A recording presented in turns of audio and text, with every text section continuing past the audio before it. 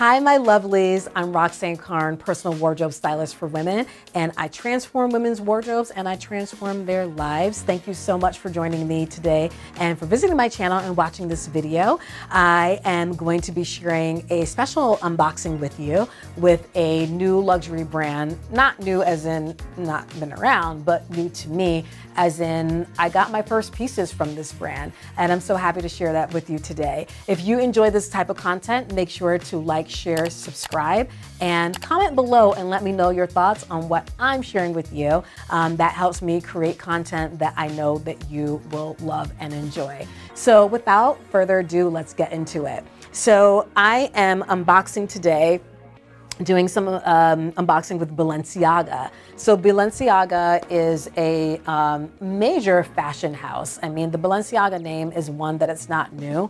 I think Christian Dior, when they were all living, had referred to Cristobal Balenciaga as kind of like the father of fashion. Balenciaga's pieces have always been slightly edgy, definitely avant-garde, off on its own like vibe and like off the beaten path. Just really fun fashion. And I've always watched it from afar, but I really started kind of paying more attention to the fashion house last year because that was 2021, because they had been in the couture space for many years. And then after he passed, they stopped. They were out of the couture space for, I think it was 27 years. And they re-entered the couture space last year, which was major for fashion. And for those of you not familiar with couture or haute couture are pieces that they're made for you. They're handmade, so much time, art, energy, love are poured into pieces. And these are things that you cannot buy in the store. They're all made, it's not ready to wear. And so Balenciaga was still doing ready to wear, but hadn't been in the couture space for all that time. And couture is very, very specific. There actually is a commission that, that governs who is allowed to be in the couture space. One of the requirements, for example, is that you have to have a fashion house that is based in Paris. You cannot do couture if you do not have a house that's based in Paris. So anyway, long story short, they made kind of big headlines, and I was just like, I've always heard of Balenciaga and I know their stuff, but I never really kind of like paid attention to it until hearing that they were going back into the couture space. And I was like, okay, that's a signal that they're making big moves, and they really have been over the past year with their designs. So I'm super excited to share with you my first pieces that I got from Balenciaga. So let's do it.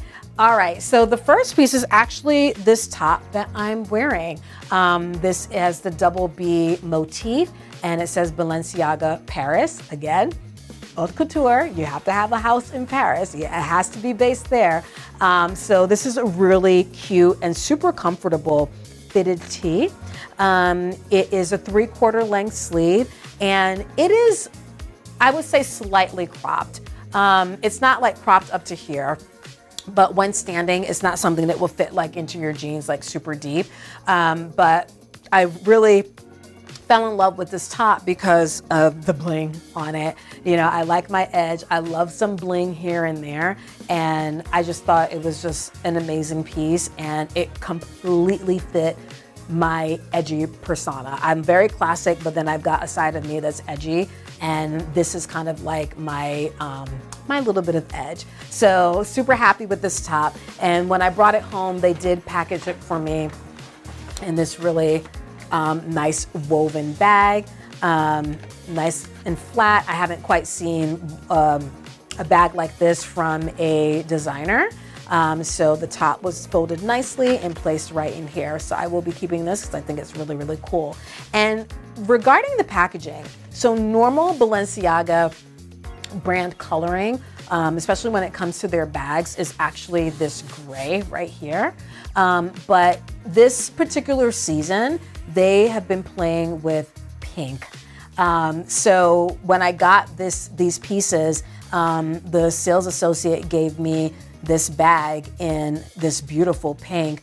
So it's got Balenciaga here. And you know, pink and gray are like peanut butter and chocolate. They go so well together style-wise, so I can see why they went with this. But you know, I love my pink and it's my brand color. So I was very, very tickled when the SA pulled this out and gave this to me. So anyway, so that's the top. And I have 4 pieces I'm gonna be talking about today. So that's number 1. Number 2, let's talk about these amazing pair of shoes that I got. Okay, so we've got our gray boxing going on here. And this shoe is also playing with the pink motif, or the pink coloring rather. Are you ready for this? These shoes are unfreaking real. Okay, let's get it out of the dust bag here. All right, check this out. Ah! This slide, this is a mule or slide. Absolutely gorgeous. So these are pink rhinestones all throughout the shoe. We've got an exaggerated pointed toe, a square heel back here on a stiletto. The heel actually is stiletto, but a square shape on the heel right here. Made in Italy, absolutely gorgeous. Let me open up the other one. So I was trying this top on with another skirt. I'll include the video for the skirt to show you too. That skirt, I was this close to getting. I didn't get it ultimately, but the SA was like, oh, let me bring out a pair of shoes that you can like have some height with it, which you always want to do when you're trying clothes on, especially skirts. So, you know, I know it was a sales tactic, but I didn't know what shoes she was going to bring out. She brought these bad boys out. I was like, oh my God. Yes, yes, yes. So I was like, I don't care. These are coming home with me. So she brought out the ones that I tried on with the outfit that she brought for me were 37s. I usually wear like a 38, sometimes a 39 in European brands. So that one was a little bit too small for me. And I was like, do you have a 38 at all? And she said, yeah, let me go check. And she had it. So I was like, these are coming home with me. Really just beautiful black bottoms. I will be getting these soled with my protectors that I always do to get that grip on and just to protect the shoe a little bit longer. But I mean, I'm like in heaven. Like this is me all the way. Like this pink, and I mean it, look at it, the same pink as the bag. Oh my God, unbelievable. I'm so happy with these shoes. And what's really interesting about this, when we were checking out, we had the opportunity to chat with the store manager, and he was telling us that his store here in Dallas only got 3 of these shoes, a 6, a 7, and 8. So a 36, a 37, and a 38. And they only probably had about 20 of these in the entire country. So I felt so good that I was able to snag these in my size, and knowing that they only were sent 3 for all of Dallas is unbelievable. And here's the deal, you cannot buy this online. Balenciaga does have an e-commerce capability. They do sell clothes and handbags and shoes online, but you cannot buy these online. You have to go to a boutique, and there's no guarantee that they will even have it from Italy. So that was my reveal, these beautiful, beautiful shoes. I feel like kind of like Dorothy, like clicking, clicking the glittery shoes. So on brand for me all the way. Absolutely love that. Okay, so my next reveal, check this out. And I've been dying to open it up since bringing it home, but I wanted to share, you know, and have the unveiling and the revealing for you all. But I got a really cute purse.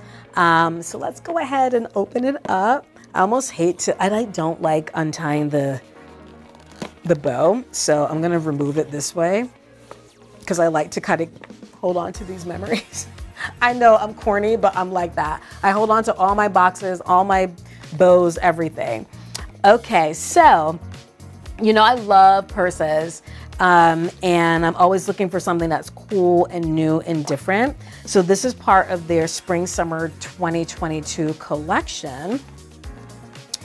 And it's an interesting take on a popular style that really has been dominating Balenciaga purses for the past, like, I don't know, 2 years almost.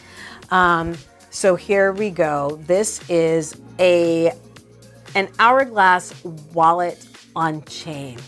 So it is really like a clutch purse, okay?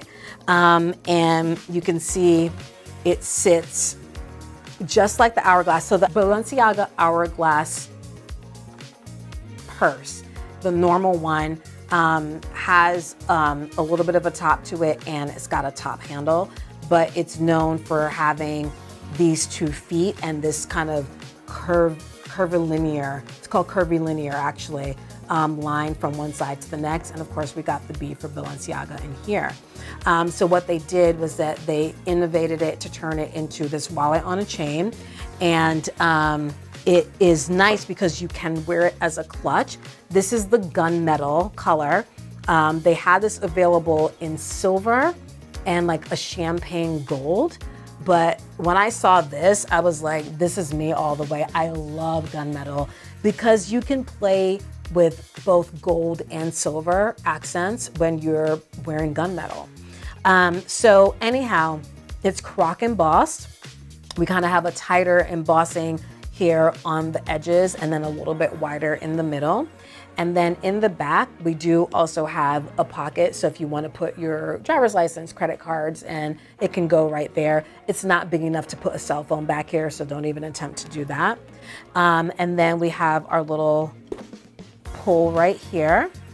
And inside, you see, again, that's why it's called a wallet on a chain, because you've got all of these credit card slots right here. There's another pocket like right here of soft leather, and it even has a zippered area. This is a great space to maybe keep like a mirror or a small lip gloss or something that can fit right in there. And then here's the chain. So you could remove the chain entirely. Like if you wanted to wear it as a clutch and you knew that you were not going to convert it into a crossbody at any point in that time that you're wearing it, you could actually remove the entire strap. They're just 2 snap closures right here, and you pull it out, you're done. But if you want to have the option of maybe, you know, you start your evening as a clutch, but then you get a couple of drinks, you don't want to be holding your purse, you want to put it on crossbody. As you can see, this nested right inside the bag without any issues, and it doesn't really take up a lot of space. But when we look at the crossbody strap itself, it too is gunmetal, right? So it's gunmetal, it's really thin, it's got weight to it, but it's not too heavy at the same time. And yeah, it's not too distracting from the purse itself. So you can easily put it here, and the drop on the shoulder is really good. So it'll hit you like right in that kind of high hip area.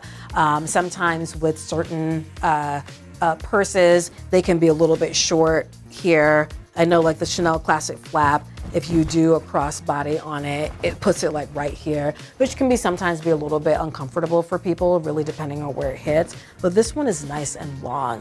But again, you always have the option of, you know, taking the strap off altogether or concealing it in the bag if you feel like you may need it later on. Now for this bag, when I wear this, I plan on wearing this mainly for kind of going out to like a snazzy dinner or evening, because it is kind of dressy. That's the vibe. I do feel that you could wear this more casually if you wanted to.